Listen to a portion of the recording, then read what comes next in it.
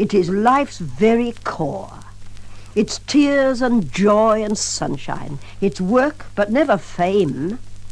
It's babies, bills, and baking. But it's heaven just the same.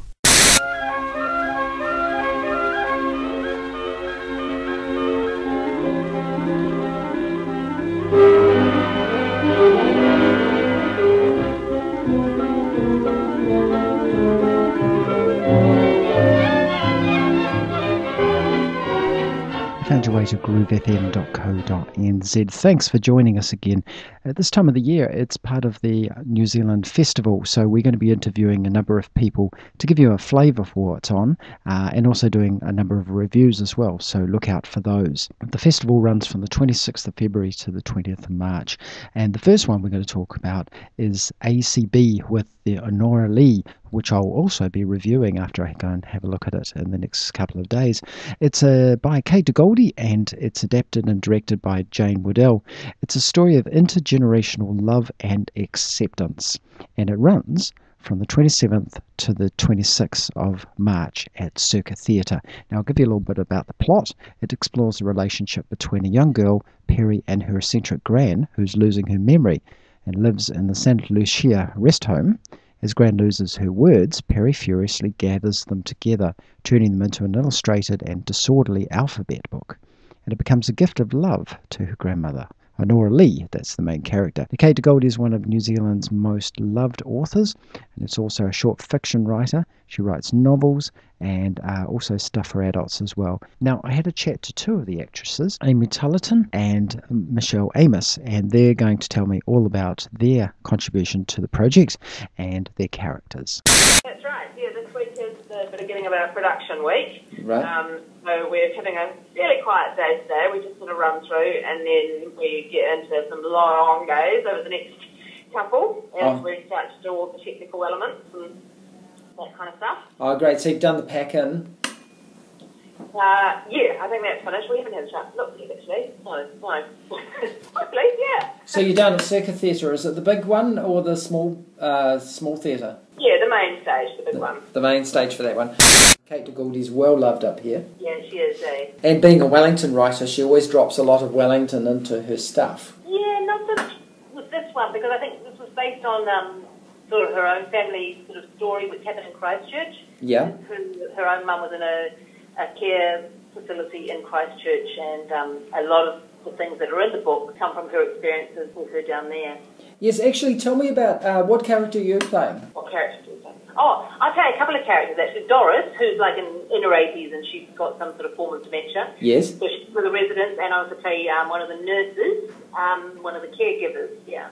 Some of us are doubling up with roles because that's the way Circa rolls, really, because it's really hard with co-op theatre to have as many people on stage as you'd like. Yeah. Sometimes you need to sort of compromise and play multiple roles, which is always really a good challenge for an actor. It must be interesting because in some senses your one character is you're coming from one protagonist's point of view, and then the other side you're almost the mirror of it, or a complement. Right. It's really opposite, yeah. So that's really interesting to play for an actor. That's a good thing to do. So you get to look at it from two sides of the coin, I guess, and you're thinking how if I deliver in this particular way, this is what I need to react to as well. Yeah. Aspect of that, yeah. And Amy, what's your role in it? So I am playing the mother of Kerry, who's the 9-year-old girl, and also her nanny. And so that's a nice little difference because the two are quite different types of people. The mother sort of sees Kerry as a bit of a project as an only child and likes to keep her busy and do all those sorts of things. Quite career-driven as well, whereas her nanny, who's called Nina, is much more, I don't know, I guess she's more sort of holistic, is a bit more carefree in her approach to child rearing and minding and stuff. So that's quite nice. They're going to opposite. And then I also play two old ladies at the old people's home. So, yeah. So this is an interesting touch point with Kate's work. I've noticed her latest book has also got that idea of children being allowed to go out and explore the world, and she's quite a big advocate for that, isn't she? Yeah, well, I think there is. I mean, well, we are both mothers ourselves as well, both Michelle and I think that there's definitely a push back at the moment in terms of not over mollycoddling your children, and I try my best not to do that with my girl. She's only 4, so she doesn't get too many opportunities to be out on her own, but when we are out doing stuff, I try to let her run free as much as possible, and not over helicopter parent, as they call it. So let's just wind back. The plot of the story is that a little girl comes across her grandparents, and she writes a book of letters, and she creates these individual letters. How is that done in the show? What we use is a lot of AV. So what Kerry, the granddaughter, who's 9, what she's drawing, you'll see on an AV screen. So it's sort of animated. Right. And so thoughts that are in her head, you'll also see animated behind her on an AV screen. Right. So there's quite a few marrying sort of technology with the play, which is good. She gets the languages and the idea for making the alphabet book because her grandmother was a sort of a teacher, a school teacher of sorts, and loves language. And that's one of the big things that Kate Goldi obviously really enjoys, the play with language. And this going through an alphabet book gives a young child the ability to make up imaginary things, and also you see the Gran make up imaginary things from her kind of faded intellectual position now, her somewhat diminished intellectual position now. So is this like sort of the similar sort of thing that, say, Terry Pratchett might have been going through, where you've got this imaginary world that kind of blends with your dementia and things get a bit twisted round in your head?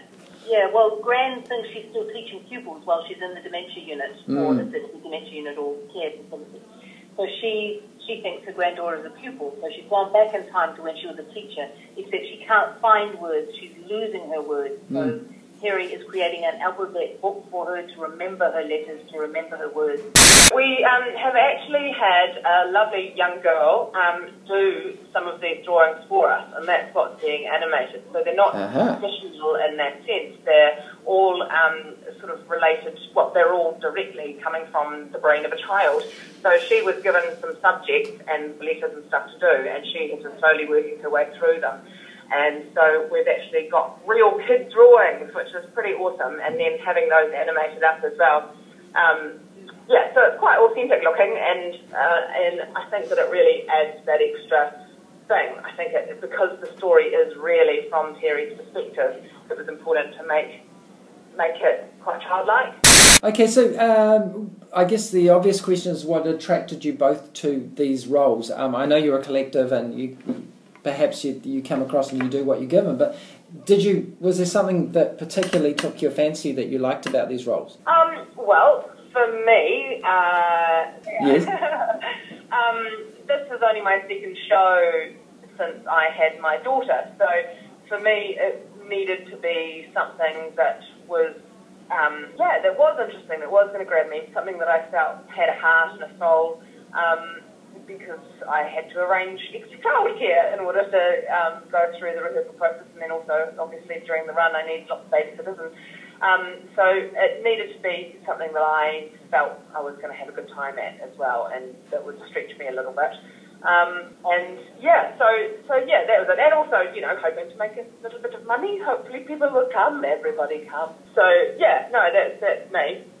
And for me, Michelle, I just like the idea of the simplicity of, there's a very, with people who have dementia or aspects of that, there's a very simple line. The world seems quite simple, even though it's really complex in other ways. It was just a simplicity about being in that world, which I just wanted to explore. And I really enjoyed that, because when you get to my age, in your 50s, you know people, or you have relatives who are in care facilities or have dementia.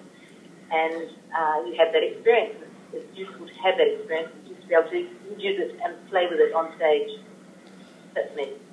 Yeah, it was interesting, because I think I'm going to be attending as one of those people as well. I have a relative who also has dementia, and it's been an interesting not an interesting journey, a rather heartbreaking journey actually, but it's been it's been an interesting one to sort of see somebody who, in this particular case, was really intense about numbers of things. He used to remember a lot of part numbers and things like that, and it's just suddenly, and have that association with things. And I guess that's something in the language that you're talking about here for this character is she associates language with the operational side of herself. Yes, very much. Identifies with, again, her role in life previously and everything that was important to her, which was literature and language. And it is really, it is, as you say, it's very heartbreaking when you see those things that you identify with that person become confused or disappear altogether. And you wonder, and what's left. Yeah. So I guess as an actor that must sort of challenge you as well, because everything you do is essentially based on your memory.